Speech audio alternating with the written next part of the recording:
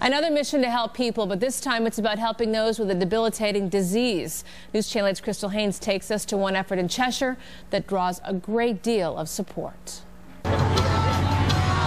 Another Travelers Walk MS, another year closer to a cure. Longtime MS advocate Dr. William Pettit and veteran Team Jennifer among record numbers of people who stepped out for the annual walk, but also in the crowd, newcomer Ruby.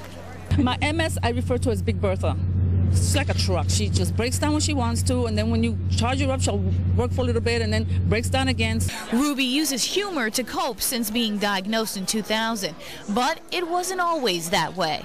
I found a girlfriend, her name was Denial, and we hung out for 5 years. And so 5 years, I just didn't do any meds. I was just like I wasn't having it. It was not part of my life. Then I had a really bad exacerbation that said, okay, I get it. That's when she found Raisa, also with MS. She got Ruby involved in the National MS Society. The funny woman, one of 7,000 pre-registered at 11 sites statewide, not to mention the teams that registered this morning.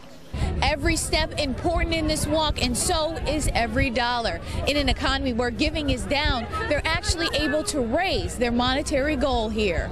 The needs have never been greater. There's cuts everywhere, so it's more important than ever that we fund research and keep it moving forward toward a goal. The goal, a cure. The hope, the $1.23 million, up about $300,000 from last year.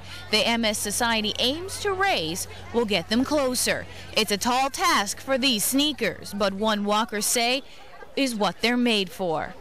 It's important to get a cure as soon as possible because we go through a lot and the people here do understand. That to me it's been monumental because I know that I'm not alone. In Cheshire, I'm Crystal Haynes, News Channel 8.